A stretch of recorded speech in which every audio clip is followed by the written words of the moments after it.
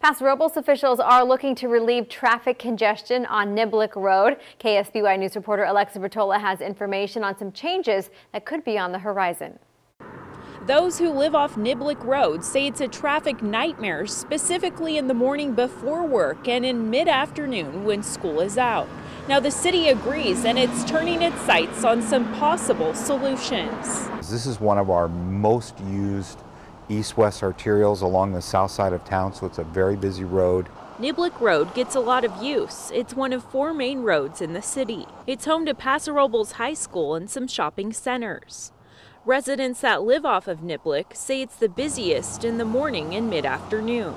It's pretty horrendous to try to get to the freeway at that time. It's basically a gridlock from right here at Country Club Drive all the way to the freeway pretty much, which is, gosh, what, about a mile. Basically in the morning, what happens is we have about a third of the traffic is trying to access Paso Robles High School. And then the rest of it's trying to move through that area to get to the Highway 101. Some residents say it's so bad they avoid the road during those peak hours. I either go into town before lunch, after like 8 o'clock, 9 o'clock, or after 3, because it's just impossible. Well, I always thought if we had an emergency and everybody had to get out of here and get to the freeway, boy, oh boy, that'd be tough. The city of Paso Robles is hoping to minimize the amount of time drivers are waiting in traffic.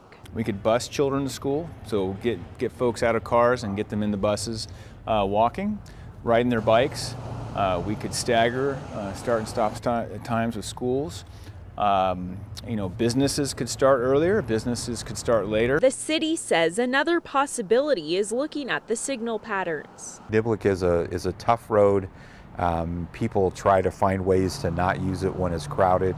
And I think there's some positive things we can do with this road. This week, the city hired a consultant to do public outreach on the topic. It's all being paid for by a Caltrans grant. In Paso Robles, Alexa Bertola, KSBY News. And the city wants to hear your feedback on solutions to improving Niblick Road. You can email or call the city. Notices will also be sent out.